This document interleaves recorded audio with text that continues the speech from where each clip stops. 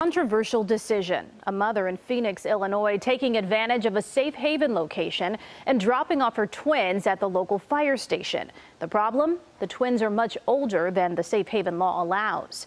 CBS 2's Dana Kozlov is live at the fire station with more. Dana. Erica, it was an emotional morning for everybody involved, and firefighters here say they never expected anyone would drop off a baby, much less two of them, at the fire department. But this morning, that's exactly what happened.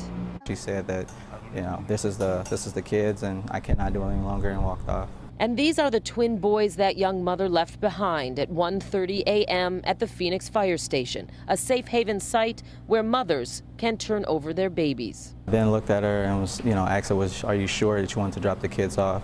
She then stated yes, and me and my partner pretty much took the kids in. So she had planned this? Yes. And you could tell by how?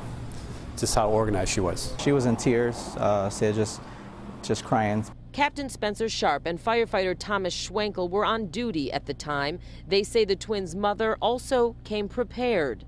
The clothes were in the bags. She had all the diapers accordingly. She had their Social Security cards for both of them. She told us which one was allergic to certain items. This is a great example of a program working the way that it's supposed to work. But the Illinois safe haven law allows babies 30 days or younger to be dropped off. These babies are much older, leaving questions about whether criminal charges could follow. I do believe the mother made the best decision for her as well as the children. So I hope that there's no criminal consequences coming from this decision that she made, because there's a lot worse decisions that could have been made. Tonight, a spokesperson for the Cook County State's Attorney's Office told me that they have no information on this case. I was unable to reach Phoenix Police Chief for comment. We are live in South Suburban Phoenix. Dana Kozlov, CBS 2 News. Erica, Rob? Okay, Dana, thank you.